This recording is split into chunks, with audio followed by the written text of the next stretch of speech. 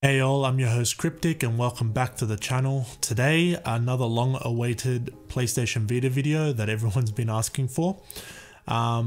This one took a little bit of time because, as you can see from the title of the video, today we're going to be looking at two applications or several applications that you can still get working on the Vita, although buggy and sometimes potentially tiresome to use depending on what issues you have. I really wanted to go through and check out all the potential issues or hurdles that you may or may not get while installing these applications and using them.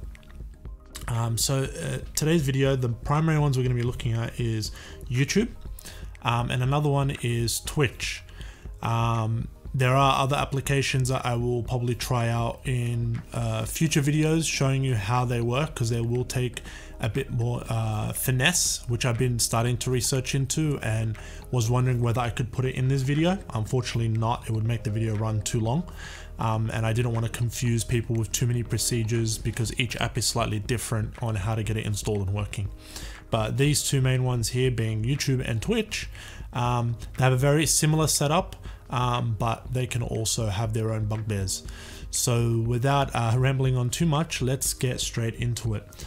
Now with YouTube, I'll show some screenshots in the video here to the GitHub page and to the other pages on where to download the APK or the file for installation on the Vita and install it on the Vita. Remember, now that you have a jailbroken Vita, if you've been following my other videos, you want to use Vita Shell now to connect everything from the Vita to the PC, and then installing all your files or transferring your files from the PC to the Vita. You don't want to use the PlayStation content manager anymore. It's the same concept as every other video. You still want to install stuff in a folder that you will find easily on your memory card. And before any more sounds happen, I do apologize if any background sounds do get picked up. There are planes and other things happening today, and if I wait any longer, I might not get a video done. So yeah, so Vita Shell is what you want to use specifically for the YouTube app. But the Twitch app, there's an easier way to get it straight onto your Vita, thankfully. Once you have it downloaded, before installing it, I highly recommend going to your auto plugin too, opening that up. Yep, don't worry about the package. That's going to be for Twitch. But yeah, once you do, you want to go to Vita plugins and press X, and install plugins, press X again. That first one there, Aussie School 6 version 1.3, you want to install that. As you can see, I've got a green dot next to it. I've already installed it, but yeah, that's the one that you want to install. Once you do, go through the process and it will activate it. It essentially allows sort of homebrew apps of aging applications like Twitch and YouTube to run perfectly on your PS Vita 1000 or 2000 models. So once you have that installed, you can exit. You can go into your directory in Vita Shell, find the YouTube app that you have installed or downloaded, select it. It will ask you, do you want to install it? You're going to go, yep. Are you 100% sure? You're going to go yes again, just like any other application we've done in the past. Once that's done, you'll have it installed, and then launch the PlayStation Vita.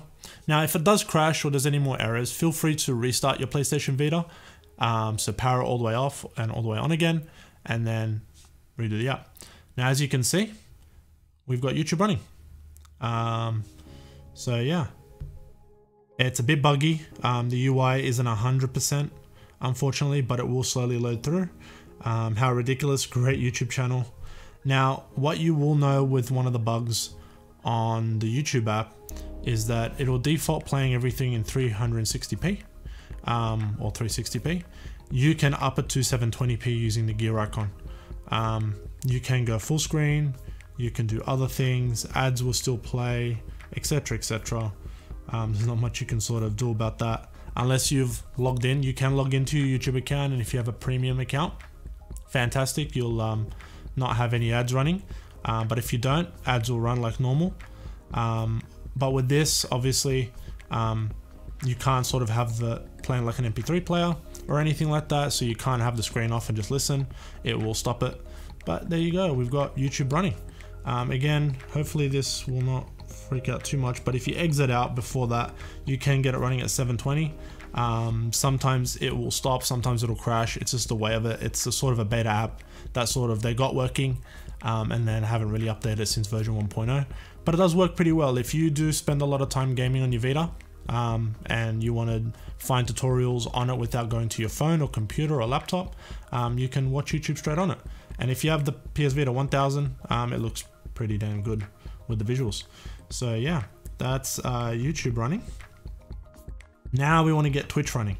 Again, make sure you have that first plugin installed, as we did before, but this time you want to go down to the package application. Let's launch that. Now, package application has a whole bunch of things you can download on there. I'll let you guys work it out for yourselves. What you want to do, if you go to menu, pressing triangle, you want to filter down to show games, press X, and then filter again, and then you want to go size with the arrow pointing up, which means a smaller size down to the largest size. If you had it inverted, the arrow pointing down, it's largest to smallest. So have the arrow pointing up, it's going to make things a lot easier. And then we're going to scroll down straight to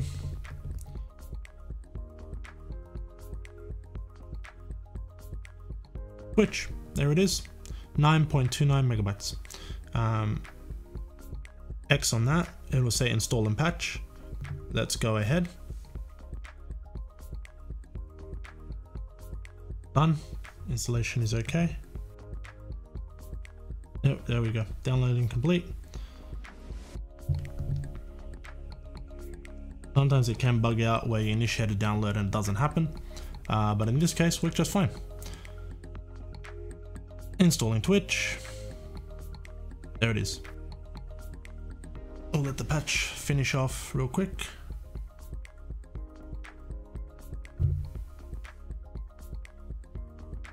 Okay.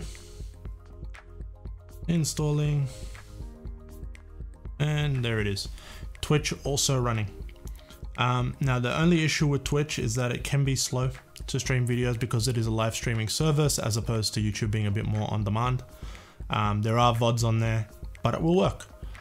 So you can get Twitch running on here. Loading up some streams might be a bit, you know, how's it going?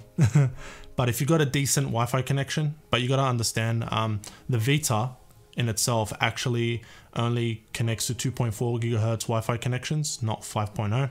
It's the chipset within the Vita. You got to understand it's over 10 years old now, so it's outdated in that respect.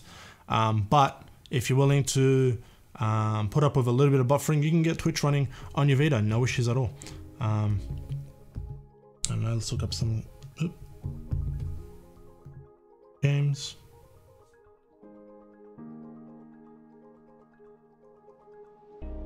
Yeah, circle. So circle's the X button and the X is the circle button. So just remember that when you're operating Twitch. Grand Theft Auto. Just for argument's sake, just to get a quick video up and running. This person, they're driving around doing something in the open world. I do have video on mute so we don't get any feedback while I'm recording through the mic. Oh, you got commercial break in process, but yeah, Twitch does work. X to go back. The only issue is that touch doesn't work. Unlike YouTube app, touch does work, which is fantastic, but on Twitch it doesn't. So yeah, make sure you have that plug-in. Sometimes if you have a poor connection, you'll error out on both. Usually anything under 5 megabits a second on Wi-Fi for download, that's where you start seeing a bit of funny business. So do a test in the settings menu for your Wi-Fi connection and see if you're getting above 5. If you're getting above 5, both these applications will work. If you have any issues, like usual, leave them in the comment section below. Again, thank you to all the new wave of subscribers that have come on board in the last few weeks. I really appreciate it. Everyone that's been commenting, liking, and giving feedback, I appreciate all of you. You've been able to help me make these videos incrementally better with every upload. And yeah, I'll continue to find apps that you can install and run perfectly on your Vita, and I'll put them up as the timings and my research is complete with the videos and editing and everything. It might not be every week, it might be every other week or once a month, but I'll get them there. And as always, I'll be uploading whatever I find interesting on the channel, and I appreciate everyone watching. If you found this video helpful, I really appreciate a thumbs up, comment below, share with your friends, and if you haven't already, please hit subscribe. I'm hoping to aim to 500 subs by the end of the year, but at this rate it might be more, but I just want to be a bit more realistic with the figures.